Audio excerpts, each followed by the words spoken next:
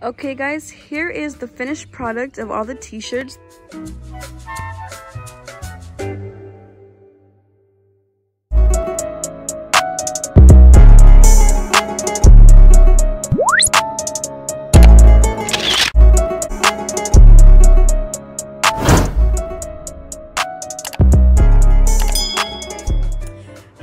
Back to today's video. As you can tell by the title, I'm teaching you how to tie-dye 4 different designs. So the first design is of course the original tie-dye little swirl design. I'll put it right here. The second one is the bullseye, and then the third one is the crumple, and the fourth one is the reverse tie-dye, which is so cool. So if you guys like today's video, don't forget to like, comment, share, and subscribe, and let's get into it. As you can tell, my fingers were already pretty tie-dyed because I have done a couple of shirts. This is the bullseye design.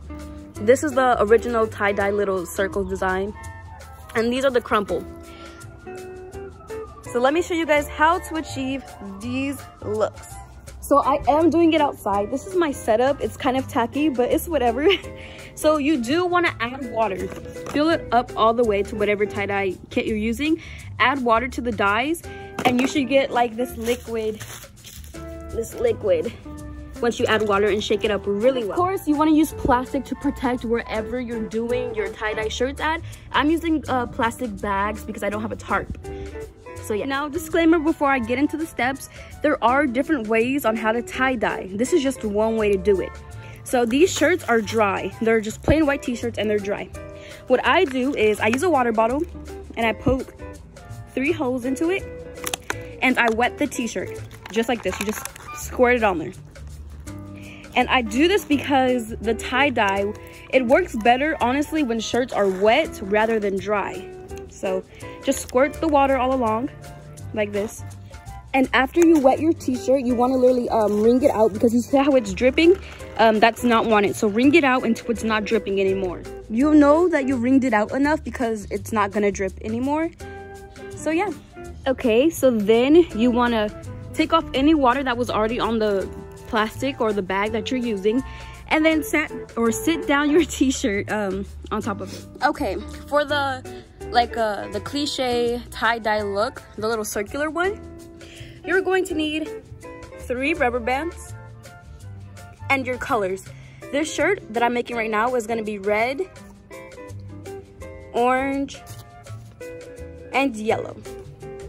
And a fork isn't necessary, but I do use it because it makes the swirls come out way better. Now this next part is kind of hard to record with one hand, but what you want to do is stick the fork wherever you want the little twirl design to be, and you're going to twist like this, okay? And you're going to keep doing that until you get, all of the shirt in the circular motion. Okay, so your shirt should look a little bit something like this after you twist it or twirl it. And then you want to place the rubber bands on the shirt. And like I said earlier, you use 3 rubber bands. Okay, so your shirt should look something like this. You want to make sure you have 6 different wedges or edges so you can put the colors in. And like I said, the colors are orange, red, and yellow for this shirt. What kind of tie-dye look you're going for? A lot of people don't put a lot of tie-dye. They leave the edges white, but I feel like it leaves too much room.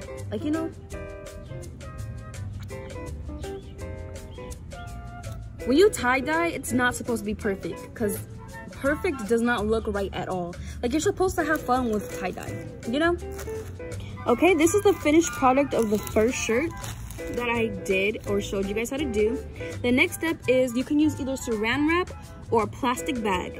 So grab one of those 2 and meet me in the next step. I use saran wrap because I feel like it's easier to use because with saran wrap you could literally mold it any way you want, whereas with a plastic bag it's just like a bag, it's just sitting in there. And saran wrap allows for a more enclosed, tighter space.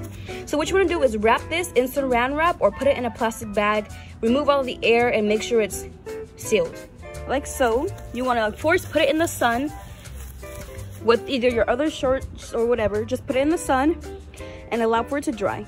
let's move on to the next design. Guys, for the Bullseye design t-shirt, you basically follow the same steps. You wet the t-shirt, you wring it out, you put it on a plastic bag, and you lay it flat. Now, for the Bullseye design, first you want to decide where you want to have the bullseye stem from. You can do it from like the corners. It's typically done in the corners.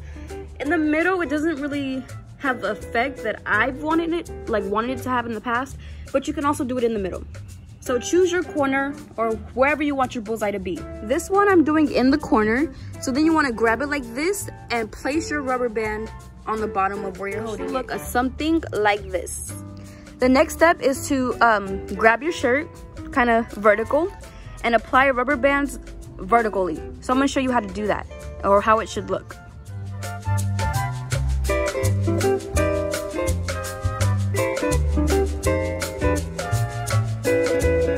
Okay, so the colors I'm using for this t-shirt is green. I can't tell what this is. So this is blue, green, and yellow. And again, like earlier, you just want to apply, this is the bullseye. You want to put the colors in the desired areas. The amount of rubber bands that you use varies on how close together or how far away you want the spaces or the colors to be. Okay guys, so the colors actually turned out to be red, blue, lime green, orange, and yeah, upon request, of course. So this is how it should look after you add all of your colors. Again, I like to have it a little blotchy, like with the white spots, so you can tell the difference of the colors. Like I said earlier, don't be afraid to have fun with tie-dye. You know, mix colors on one section, or, you know, it looks like, look at this. I didn't plan it. I actually mixed two colors, but this looks so nice. So this is the final look for the Bullseye t-shirt. And then of course, you know, the next step is to either put it in the plastic bag or saran wrap it. It doesn't have to be straight in a line. You can literally bunch it up to make it fit into the bag or whatever. Just whatever works best for you. And then of course, when you're done with it, you want to put it with the other shirts, put it to dry somewhere outside in sunlight for 6 to 8 hours. Okay guys, for the scrunch or the crunch look, for the tie-dye look, repeat the steps as I said earlier, as wet the shirt, you know, wring it out, put the plastic down, and flatten it. Now for the scrunch technique, I love this technique because it's literally the easiest. You just like scrunch. So then after you scrunch it, it should look like this, or however you scrunched it, it really doesn't matter. And you really don't have to use rubber bands for this type of look, but I prefer to, so when I wrap it or put it in the bag, it stays together. So I used 2 rubber bands and I put them vertically. And of course, it still has the scrunch look to it. Now the colors we will be using for this shirt are blue and purple. Okay, for scrunch, you literally don't want to put it all in like one section. Like you do not want to put like blue, purple, and blue. It wouldn't, you know, scrunch, you really just want to put it everywhere. As so. It would give it that more scattered, defined look we're going for with the scrunch technique. Of course, you don't have to have such dark colors. You can dilute the water or the dye as little or as much as you want to achieve your desired look. You see the extra dye that's on the bag? With this look, I like to pick the shirt up and have the shirt absorb the leftover dye. So this is the final product, the final look of the crunch type of tie-dye. Guessed it, you want to saran wrap it or put it in the bag. Okay guys, so to reverse tie-dye, which is basically tie-dyeing like shirts that are not white, you're gonna need a half a thing of water and fill it up halfway with bleach. Then of course you still want to follow the steps. So you still want to wet this t-shirt down. I'm gonna be using the water hose because I have put bleach in the bottle as I showed you previously before, so I can't really put that all over the whole t-shirt. Of course, you're gonna wring it out and then place it on the black tarp or plastic bag. You still want to use the rubber bands to shape the t-shirt in whatever design you want to put them in.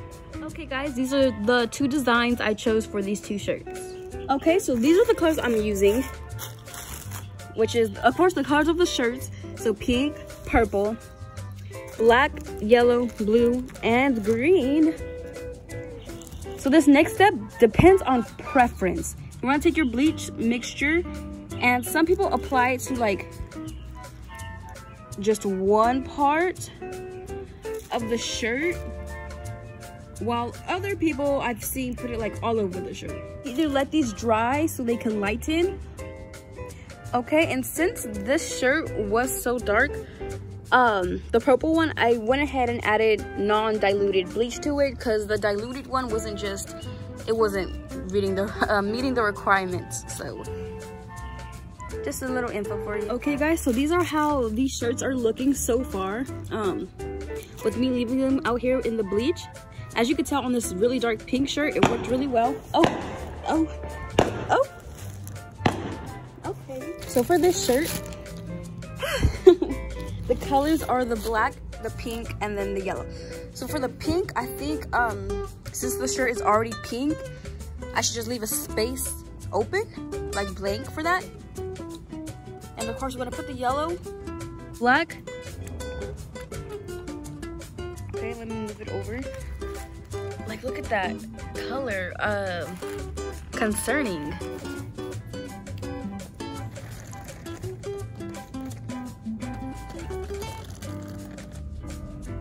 Okay, so for this one, I think I'm just gonna leave it alone because I really don't like how this looks. Like, I should have just like did a lighter pink. But we'll see tomorrow, who knows? After I wash it and stuff, the result might be different. So since that shirt came out like this, since that shirt came out like that, I'm gonna just leave this purple one like this. It looks good, I think, so we'll be fine. Okay guys, this is the final result.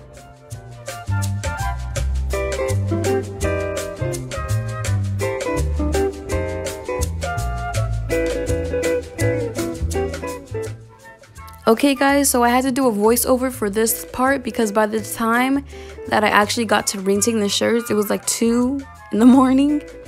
So basically, you just want to take the shirt out of the saran wrap paper or out of your bag, and you want to rinse it with cold water, okay?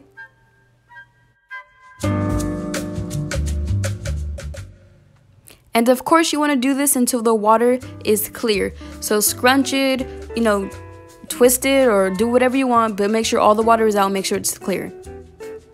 Then you can, of course, get some scissors and cut the rubber bands. But this is after the first step, of course.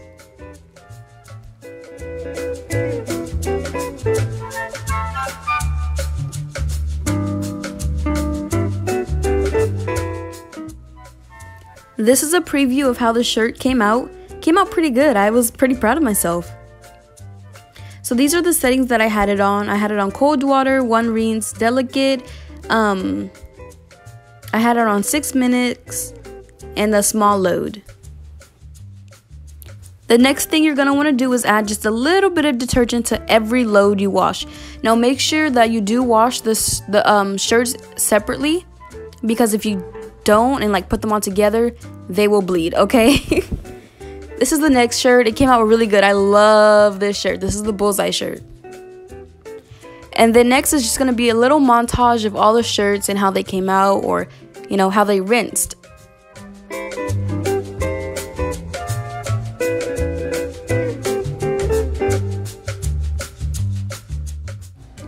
This is one of the shirts that we did the crumple design on, and again, it came out so good. Going back to the shirt I put in the washer, it didn't bleed, it didn't fade, it remained the same, so that is good. So I'm really happy about that. Okay guys, here is the finished product of all the t-shirts. They have been washed, and now I had let them sit out here to hang dry, and they came out pretty good. And then these two at the ends are the reverse tie-dyed ones, and I don't know if you remember how like bad that one was looking, but it looks pretty good. So, you know, don't doubt your results, honestly, because you don't know what's gonna happen. Expect the unexpected. I have all of the styles here. I have the cliche tie-dyes, the bullseye, tie-dye, crumple for these 3, tie-dye, and the bullseye. Comment down below what's your favorite style, which one you think came out the best. And thank you guys for watching. Don't forget to like, comment, subscribe, share. And yeah, that's all I have to say. Peace.